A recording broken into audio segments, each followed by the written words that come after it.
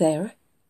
If you're new here, thanks for stopping by. Every Friday we sit down and chat about a case that we feel has an important message that can help others in similar situations, save a life, change mindsets, or even contribute in changing laws.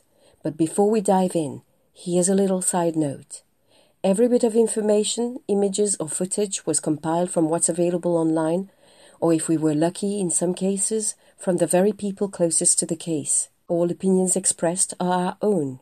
We mean absolutely no disrespect. So don't click out and stay a while.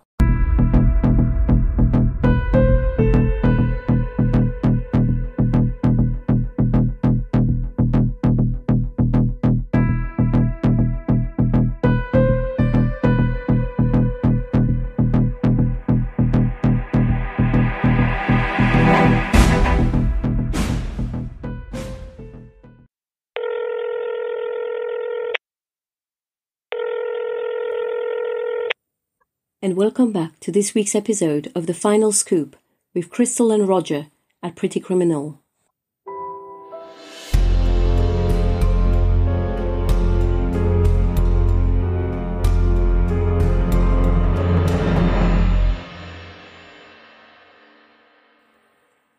Dozens of women have been murdered before cops could intervene.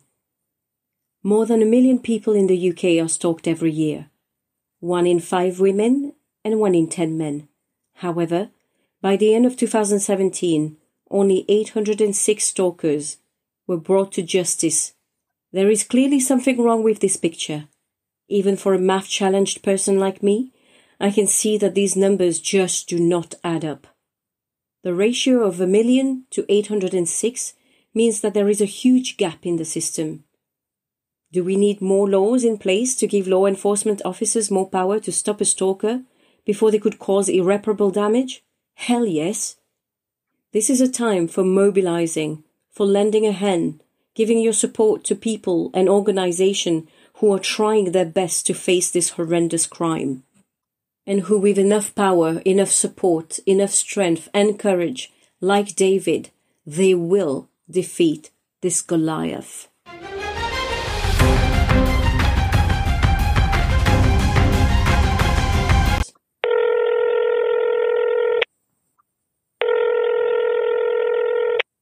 And we have Roger with us again for the final scoop. Hello again. Did you have a chance to think about what this case meant and any lessons, anything that you can share with us, any insights? Yep, there's quite a few things to get into with this one. There's the perspective of what's interesting about this and what challenges our perceptions. There's what kind of lessons we can learn. There's a few interesting facts that came up when we were doing some research into these. One place to start is this week we were kind of umming and ahhing about which case to do this week, because there were 4 that are quite similar, that have a lot of things that are similar in common that we can learn from, and that are also unique in their own ways. So aside from Claire's case, there was 3 others. There is Jane Clough's, there's Holly Gazzard's, and Molly McLaren's. For me, selecting Claire's is about what we can learn maybe more from that one out of the 4. And it's to do with that whole thing of what challenges our perception of stalking. And with her particular case, I think it comes down to just the sheer levels that her stalker would go to, his level of commitment. He's at a slightly different level. So if you look, for example, at his actual physical stalking in the street, he is, unlike other stalkers, he's not lurking in the background. He's right behind her. He's talking to her. He lays hands on her at just outside work. He shoves her in the tube station. He attempts to kiss her, grab her by the face and kiss her on the train. There's also the fact that of the victims in the different cases, Claire actually changed her address and he still managed to track her down. There is also the lengths that he went to get the murder weapon. I mean, that he had to go to a foreign country, he had to fill in documentation, there was a waiting period and an examination. He then takes the risk of trying to smuggle that back into the UK. He's just at a different level maybe compared to some of the other stalkers. There's so much to unpack here, but the very first thing that I think we need to make sure that those cases that you've mentioned that are very similar to Claire's, they were cases that have happened in the UK to young women. Through the research, we are coming across so many to add to the list that this season is just not going to be enough to cover the amount of victims that we're coming across. So we have to pick one, but at the same time, we don't want to appear that we're making light or not touching upon the others, because they are important. And what we had talked about potentially maybe towards the end of the season is maybe looking at what the victims' families of these other different cases have done, because in all of these cases, the victim's family have responded in different ways, in raising money, raising awareness, or in getting inquests to try and change institutional behaviours or laws, or whether they've started their own organisations because they think that there's a gap there. So fingers crossed, towards the end of the season, as a sort of resource, we will go back to look at the victims' families and how they are trying to keep them alive and bring some meaning to their loss and what they've been doing and what resources are out there. I think one season of 12 cases is just not going to cut it because of the amount of victims we're coming across. But I think what would be interesting for us to look at some point is to, based on what you just said, that some families have, like Alice's family, they have created foundations and trusts, and they have been actively participating in trying to change laws. Yeah. What would be interesting to see is go back and look at their foundations, look at what they've done, look at what laws they've participated, compare year on year what's been going on and what, if anything, is changing in the way that the problem is being looked after. Yeah, because each family has been touched in a different way and has responded in a different way. So, for example, Jane Clough's family, I believe that through their inquest, they managed to get one of the laws in relation to bail conditions changed. But I think even they weren't happy with the level of change that they wanted to keep on pushing forward. So there's a lot. Each one's been touched differently, responded differently. You can kind of maybe group them by the three types, like fundraising, the inquests and laws, and then their own foundations and the likes for how they're trying to respect the memory and deal with the problem where there's gaps in the system. You just brought up an interesting point where you're talking about Jane Clough's family with regards to getting the law about bail changed. What would be interesting to look at is what year this was done and what year some of the other crimes that have happened where the perpetrator actually was free on bail, like we just saw in Claire's case, that he was not free on bail awaiting sentence only once. It was twice. Yeah, and this is the reason why we do mention the other cases, because there are there's sometimes there's tie-ins where it's something common where you can see this is repeating across several cases, and sometimes there's a specific difference or nuance that stands out. You think, that should be mentioned. So it doesn't really work for us to say, because we can't talk about these cases enough, that we shouldn't mention them. There's good reasons to mention them. Totally, I completely agree. So in terms of the lessons that can be learned from this particular case, or cases even, there's kind of three parts that stand out, and then there's like a little bit of useful background information, like when we talked last week about how to check behind you. When we were just doing research, we came across stuff like how to check if someone's following you if you're driving or if you're walking. So I think maybe if we just start there. So the kind of interesting facts that just came lurking up whilst we were doing the research was one of the things that they were saying statistically about when a relationship ends and some form of harassment starts. One interesting statistic was that about 50% of the harassment ends or drops off after about 2 weeks. So that is a potentially useful fact for people to try and gauge whether the person that they've finished the relationship should they be worried if they're a stalker, in terms of how persistent the behaviour is. Has it, after that 2-week period, is it about the same? Has it escalated? Is it dropping off slowly? Would you say, would you call that obsession still, or is it because somebody's heartbroken and they don't know how to deal with that pain, so then for 2 weeks they try to regain control somehow? And they categorise it as harassment because it could be trying to ring you, text you, message you on Facebook. You know, people use that phrase, they'll get the message. So it seems to be that statistically 50% of these forms of harassment either end or start to drop off after 2 weeks. But we need to still take it seriously because there's always a chance of the problem escalating. Yeah. How would you handle that, or what? It obviously depends what the form of harassment is. Obviously, if it's escalating, then obviously you need to start taking records and start taking appropriate steps, like a personal safety plan or something.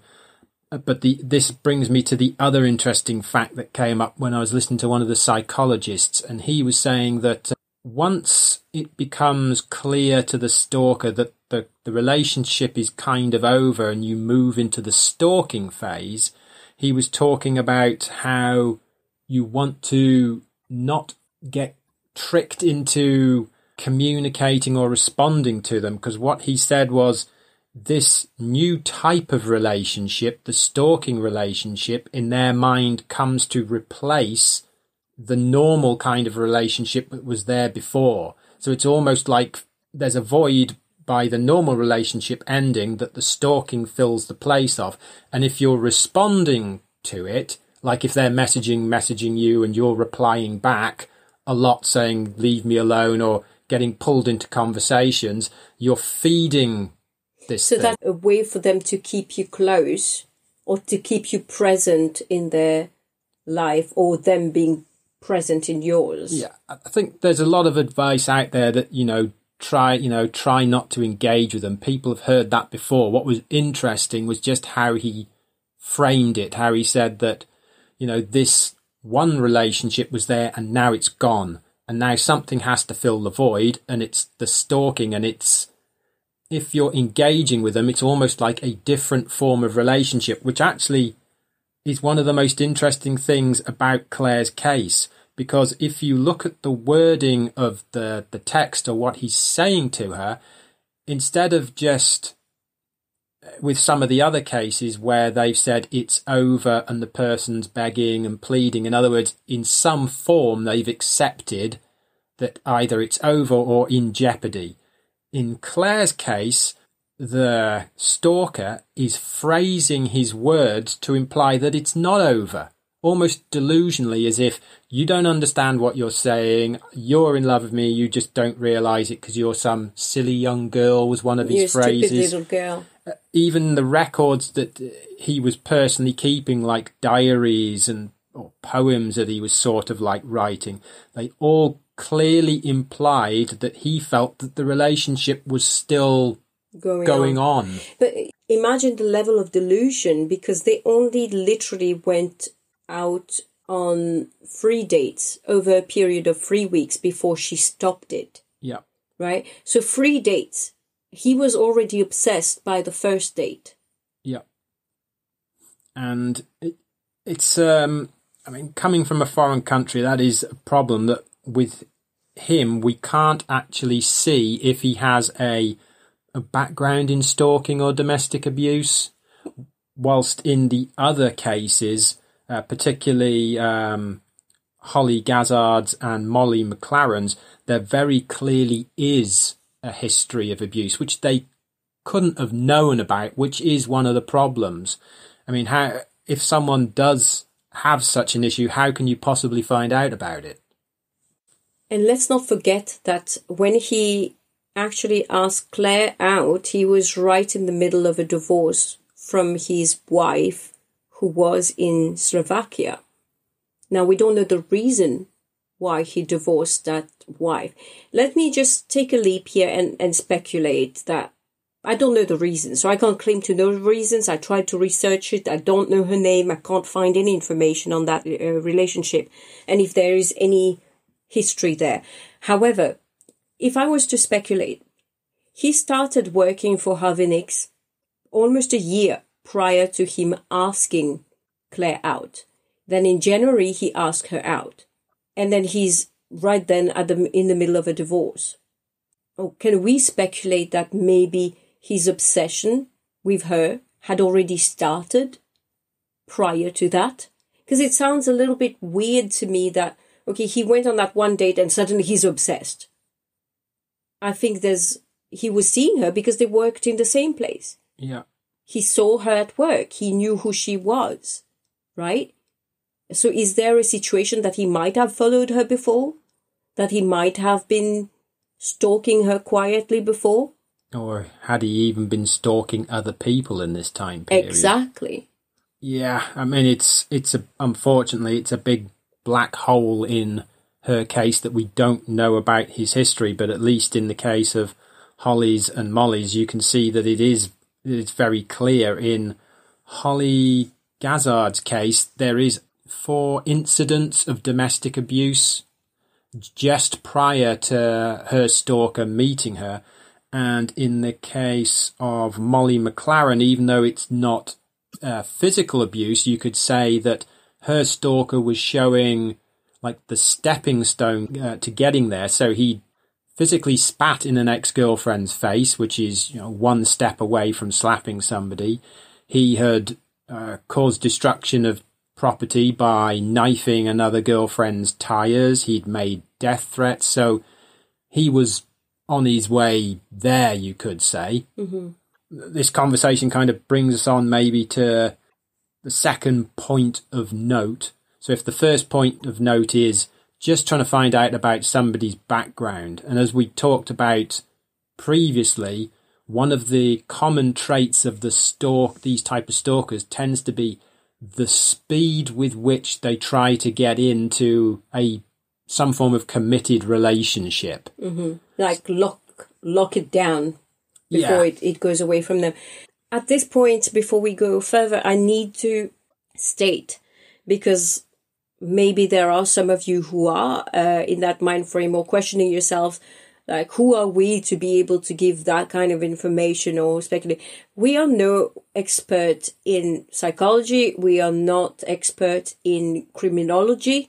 However, we have a vested interest in it.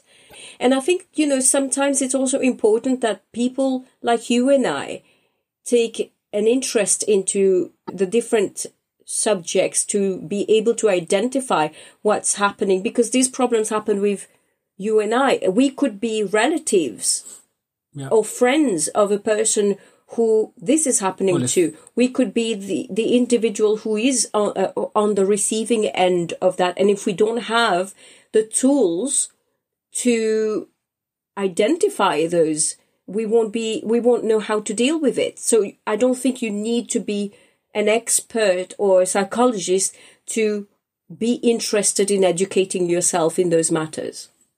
Well, no, I mean, it comes down to that argument. There's like a philosophical argument, if you like, about comments from authority. It's like, if you don't have a PhD, can you comment on something? And a lot of the people that I like listening to on a wide range of topics are saying, well, that's a flawed argument. The quality of an argument or the quality of the information should stand on its own, irrespective of who says it. So if you think about that film with Working Girl, where there's a clip in it where they're talking the owner of some company's talking about a bus that got wedged underneath a bridge, and he's saying, how do we get it out? And then a little kid in a passing car says, why don't you just let the air out the tyres? So then obviously it comes lower and they can get it out, and all these engineers hadn't figured it out. I mean, from authority, he's just a kid, but the quality of the statement stands on its own. It's correct. Unfortunately, these are sad situations. These are not things that people want to think about. These are grim situations that are happening to real people's lives. And some people might think that it is morbid to take an interest in it. But I, for one, sort of disagree because of the fact that I'm on this quest of knowledge, I am maybe better equipped at noticing the red flags.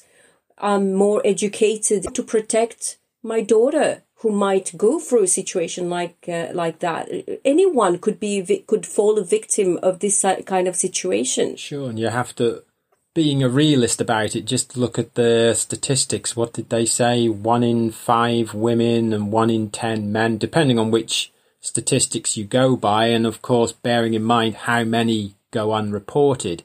So even if you go with that statistic of 1 in 5 women and 1 in 10 men, then in theory, you know people who have this problem.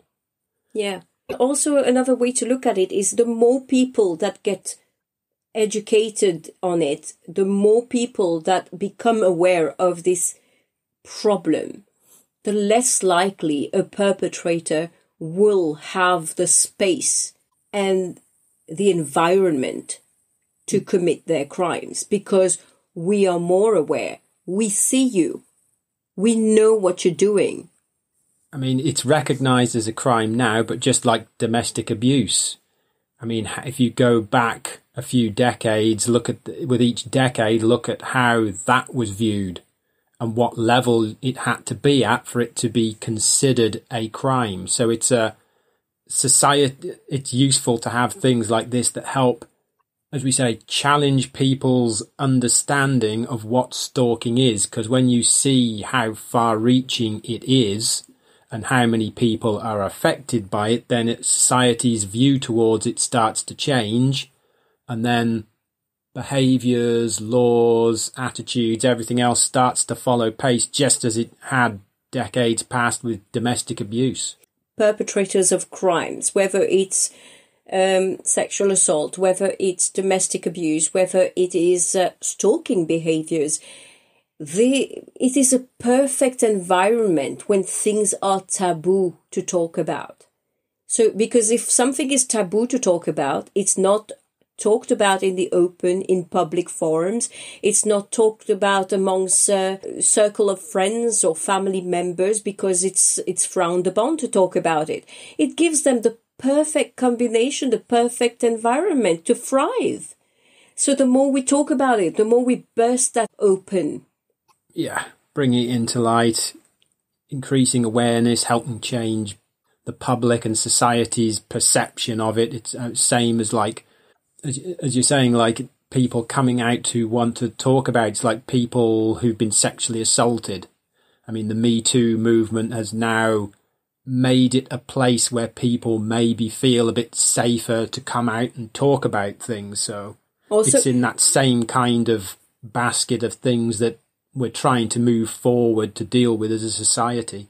Yeah, just to play the devil's advocate as well. I mean, we also have to be very aware that when we're talking about these issues, that we also have to not turn a blind eye to the fact that bringing the subject to light can also be an open can of worms, because it also allows on the other side, on the flip side of the coin, for people to falsely accuse. And that is also not a good thing, you know? As we saw in last week's episodes, for example. Exactly. Or, as is obviously so blatant to the whole world, the live cases that is currently going on of 2 actors, and one extremely famous, that I'm sure you've all heard lately. So that's a clear show of how to keep ourselves balanced on that scale, so that we don't open that kind of worm. I mean, just going back to the lessons that we can learn from this case, the first one, as we touched on, was trying not to go into new relationships with too much speed and trying to find out something about their background. In the case of Holly Gazzard, I believe that one of her friends knew him from school and his reputation, but by then it was a bit late. Most people are dating people within a certain location or who come out of a certain group of friends. I mean, that changes with Tinder and these online dating apps, but if they're adding you on Facebook or whatever, you can look on their Facebook feeds and get some feel about things that are going on. Moving on to the second point, and we touched loosely on this before in Travis's case, which was the trying to avoid being a contributing factor towards the problem. Because whilst Claire was clear and persistent in her saying no and setting of boundaries, in the case of Holly Gazzard and Molly McCraren, it looks like there's a two-stage triggering event that becomes the excuse to escalate into murder and violence. Because as we've touched on before, with people of a certain psychology, not everybody who's borderline personality or whatever becomes a killer. As whilst it's a thorny issue, we just need to kind of just look at it just to be certain that we do things in the right way, that we're not making a mistake that could cause us a bigger problem. And in this case, in the case of Holly and Molly, it's the first stage of the triggering event tends to be when they finally tried to split up. It's the how and the when of how they did it. So whilst the advice is there that if you don't feel safe with somebody, do it in public. In the case of Holly, the final splitting up was on Valentine's Day, and in Molly's case it was on her birthday, and they were both in public. And I believe one of the stalkers, one of them says verbally at the time to the crowd of her friends, implying that he's feeling embarrassed by it, and the second one, I think, later on lists it as a reason. So the how and the when of how you set your barriers and make your breaks is important, that you don't let it become potentially a triggering event that can escalate things. Yeah, but it's also important to say here that we are in no way victim shaming, and we are not implying that they were the reason of their own murder, because the responsibility and accountability of that solely lies on the person who perpetrated it. I think what you're trying to say also is that we can inadvertently contribute to obsession. Yeah. Whether that person takes a small reason and runs with it and amplifies it and tries and makes it worse than they should be, that's totally on them. Yeah. Which goes back to 2 points. The one point that we were saying previously, that how the stalking relationship, if you like, feeding into that can be part of the problem in how you're responding. And the second one is just to what you were saying about the victim shaming. We have to bear in mind, point one, that neither of these girls had any knowledge whatsoever that the person that they were with had a history of stalking or violent or destructive behaviour. Because if they did, which is why point one is so important, they would have probably dealt with the situation of the splitting up or the relationship in general. They would have dealt with it differently. Mm-hmm. Yeah. Then the third part of the kind of lessons that we can extract from this case or the other cases is the institutional failures. So in the two cases of Jane Clough and in Clare's, there's the fact that the murder took place whilst the person was on bail, which you can say is a form of institutional failure. Then in Clare's case, there's also the issue of with the police, how the female policewoman who was dealing with it had 1 day's training, was handling 25 cases, even though by all accounts this was a lovely person who was absolutely distraught when she heard what had happened to Claire.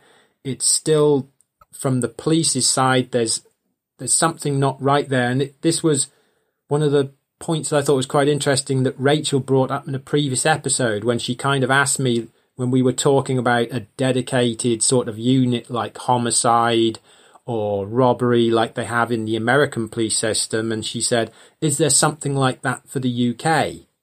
And even though we've been researching and looking into this for some time, the fact that you can't, or the average person in the street, if you ask them, that they can't clearly say, yes, there is, or yes, you go to this helpline. Whilst we kind of are aware that there's certain resources there, the fact that we don't go, yeah, I'd just go to the stalking department, or I would call this number, there's whatever resources there, people aren't really aware of where it is, it is, how it operates. Or it's not clearly defined in the system. Yeah, so there's whatever they have, people don't really know what it is, what it can do for them, how it works. They don't necessarily know what the weaknesses or the failures of this are, because one of the things that we get to with the institutional failure side of things is, if you know that something only works a certain way or it has certain weaknesses, you can take certain actions yourself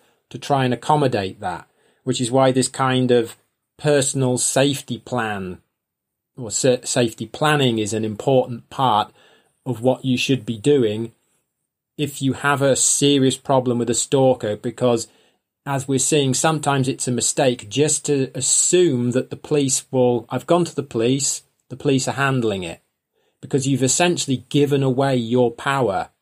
You're just thinking, they're going to take care of this now. What else can I do? What else can I do? And the personal safety planning is something that you can do for yourself. Changing your phone number, potentially changing your address, letting people know. One of the interesting things from, I think it was Molly McLaren's case, was that the parents actually printed out a picture of the stalker's face and handed it out to neighbours. Mm-hmm.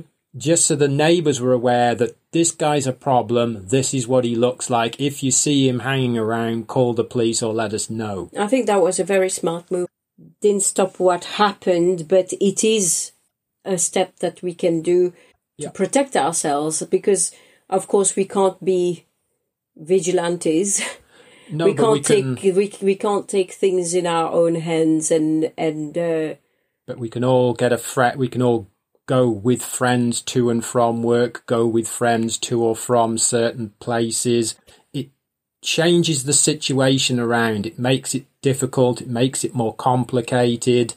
I mean, in that particular case, I believe that was Molly McLaren, a passerby was too late to save her, but potentially it was too late then, but had he been maybe there at the very beginning of the attack, maybe that would have changed. If there'd been 2 or 3 friends present, it could have changed the whole dynamic and they might be alive today. I think it's also recommended, if you are going out, especially at night, try to go with someone. Don't leave a friend behind. If you go together, you go in together, you come out together. As in, walk into a nightclub together, you do not leave without your friend. Or you do not let your friend go because you just want to stay back. If we all adopted this policy, it would help in trying to keep us at least safe, because there have been other situations where friends have gone together into a club and the one person wanted to leave, the other one doesn't want to leave, and the person who either went first or stayed behind ended up being a murder victim. Sometimes the sweetest baby face looking person can be a vicious killer. So I don't want us to fall in the stereotypical, oh, this person looked like they could be dangerous and this person might not, and then you end up trusting the person who might appear not to be, and this was a wolf in sheep's clothing. Yeah.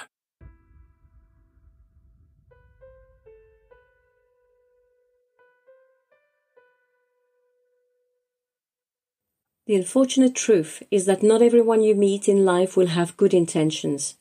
And the hardest pill to swallow is that the people who have bad intentions for you often act the nicest.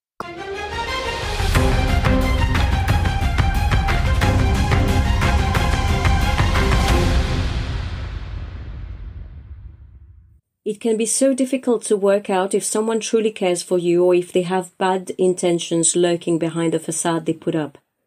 As much as we all might want to see the goodness in others, you need to always be on the lookout for red flags. You should be able to pick up on some signs that someone might not have the best intentions. Some of the signs that someone has bad intentions include when you catch them out in habitual lies. They focus on their own needs and wants. They make you feel uncomfortable, and when their body language just seems off. These can be from people who you have just met in your social circle to someone with whom you are involved romantically. The person you are concerned about will most likely do everything they can to make it seem like they have your best interest at heart. But if they really do have bad intentions, then there will definitely be signs that you can pick up on. For example, they constantly lie. A person who is trying to put up a front that they care about you will constantly need to lie to get away with behavior. Once someone starts covering their tracks by lying, it all just spirals out of control, and their lies become bigger and even more obvious. Someone who has good intentions in your life would not need to lie to you. Yes, we have all been guilty of telling white lies now and then, but this should not be a habitual thing, and it should not be to. And if you stayed with us throughout this entire episode, thank you for listening. We'll catch you next week for our next case of stalking a crime with Pretty Criminal. In the meantime, stay safe.